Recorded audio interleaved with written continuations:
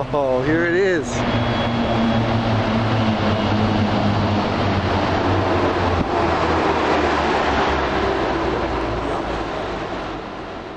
Today, we're going back through my old videos again. Since my last video on gadget bonds and monorails got such an interesting response, and because maglevs got popular again all of a sudden, I thought I'd share with you my ride on the Shanghai Maglev in 2013. At the time, I was on a study abroad trip with BYU, and we were exploring the mega projects of China, including the world's biggest dam, some of the world's tallest skyscrapers, the most extensive metro networks, and a ride on this, the world's fastest train. That title comes with a few qualifiers, which I'll get to in a minute. Now, the Maglev in Shanghai was built as a demonstration route and opened in 2002. It runs from a transit center on the outskirts of the urban core all the way out to the Shanghai Pudong International Airport, a distance of 18.6 miles. At top speed, it will cover this distance in only 7 minutes. You can probably tell that this train was designed for much longer journeys, with an airline-style seating in a 3+3 configuration. There is also a business class with 2+2 seating, which, thanks to the generous width of Chinese high-speed trains, still gives you plenty of space to yourself. I thought you were taking a picture of me too, and I went like this. There's the switch. Here we are, leaving the Longying Road station, headed to the airport. When the train is at the station, it rests on its track. But just a moment before the maglev gets going, you can feel the entire train rise up just a little bit as the tracks energize. The train is lifted up by electromagnets under the track, which hold the train up about a centimeter above the guideway. The same electromagnets also push the train forward, just like a launching roller coaster. The train was much smoother than a roller coaster, and precise electronic controls are needed to energize just the right sections of the track in the correct sequence. Even though this train has a human driver, it is still very much a smart track, dumb train system. This is advertised as a feature, not a bug. Since the track controls the train, it is nearly impossible for two trains to collide. Shows how fast we're going. Almost 200 kilometers an hour already. Already we're going faster than the other train. And down at the end you can see the cabs. Here on this side. Very smooth. I spoke a little soon there when I said it was perfectly smooth. As we really got going, the train began to shake just a little, sort of like an airplane rolling down a runway, but not nearly so intense. The average speed of an airplane taking off is between 160 and 180 miles per hour, and the train is going just about that fast right now. Once we reach top speed, we'll be going 268 miles per hour, or about 100 miles per hour faster than an airplane taking off. Some conventional trains have traveled faster for test runs or record attempts, but no other train ever sold tickets to the general public for trips at this speed. Therefore, the fastest train the public could ride was not a conventional high-speed train, but a maglev monorail. In 2021, the maglev reduced its speeds for regular operation to a mere 186 miles per hour, but hopefully, one day, they will bring back the higher speed. The practical top speed of these maglevs is thought to be around 500 kilometers an hour, or nearly 350 miles per hour, matching the record held by the TGV. But while that record-breaking run had the train using special wheels, a special short train, and no passengers on board, the maglev is designed to go that fast in regular service, unmodified, and in theory could go even faster. But this is all theoretical because no test track was ever built that was long enough to reach those speeds.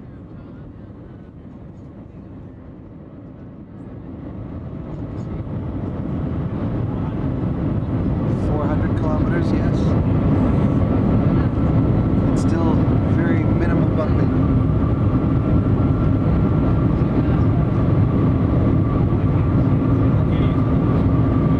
Actually, it's a lot louder than I thought it would be. 431. This is at the maximum speed. 267. This is the maximum speed on the Maglev, 267 miles an hour. Just to provide some context here, 268 miles per hour is fast enough to get from Salt Lake City to Las Vegas in 90 minutes. At the Maglev's theoretical top speed of 350 miles per hour, you could get from Salt Lake City to Los Angeles in less than 2 hours. These are crazy numbers. It's just like flying, but on the ground and using only electricity as an energy source. Short flights, like the 2 trips I just mentioned, are absolutely terrible for the environment. The amount of jet fuel it takes to lift a heavy airplane up thousands of feet into the air is just depressing.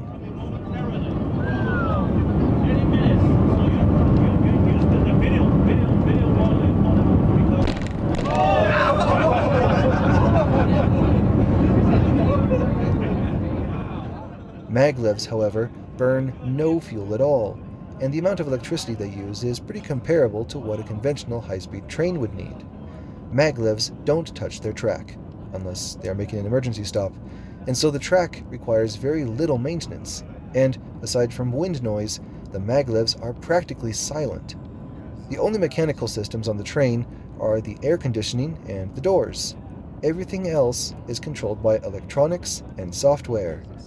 Because magnetic propulsion is so much stronger than the friction force between steel wheels and steel rails, Maglevs can climb crazy steep hills.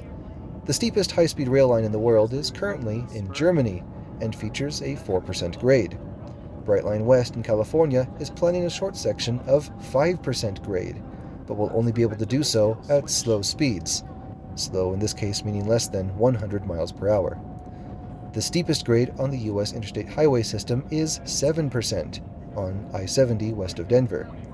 Now, the Transrapid Maglev system was designed to be able to climb slopes of up to 10% and could theoretically go even steeper, though that brings up some considerations for passenger comfort. The goal is not to go through mountains using expensive tunnels like high-speed trains currently require. Instead, the Maglev can just go up and over, while at the same time maintaining its amazing top speed. At those high speeds, curvature could become a major problem. On conventional high-speed trains, curves are allowed to bank only a couple of degrees. If a train came to an emergency stop on an overbanked curve, the train could tip over and derail, but on the Transrapid Maglev, the train wraps around its track like a roller coaster and is held in place around those curves by strong electromagnetic fields. You'll notice that some of these curves here are amazingly slanted, more than you could ever do with a train or even a car. By tilting the track so much, you can run at high speeds even while making comparatively sharp curves.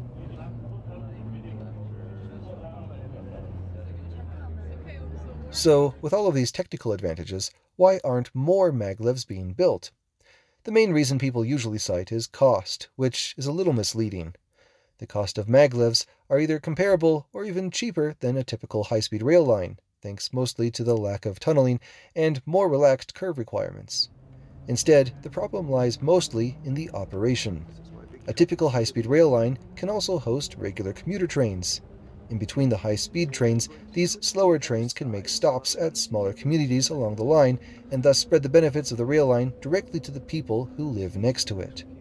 The best example is the Caltrain electrification project between San Jose and San Francisco, which was constructed partially with high-speed rail money, since in the future the commuter trains and high-speed express trains will share tracks. You could say that thousands of people are already riding California high-speed rail every day, because that project benefits so many tangential projects besides just high-speed express trains.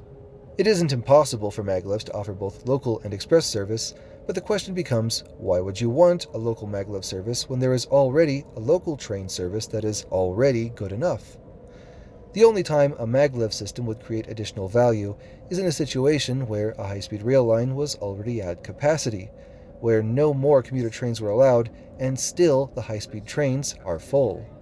That is the situation in Japan, between Tokyo and Nagoya, where, surprise surprise, they are building a Maglev.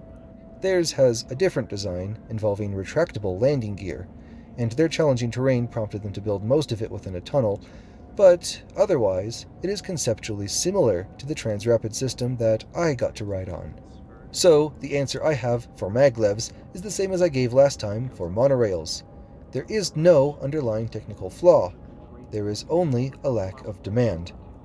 Perhaps in a future where jet fuel is taxed instead of subsidized, we will see a return to solutions like maglevs instead of short-haul aviation. Perhaps when our urban cores are allowed to grow and densify, instead of being handicapped by parking garages, we will see greater demand for mass transportation between city centers. But until these trends change, I am sad to say that the Shanghai Maglev will remain, for us, a curiosity, enjoyed only by tourists and dreamers. I'm Christian Lenhart. Thanks for watching.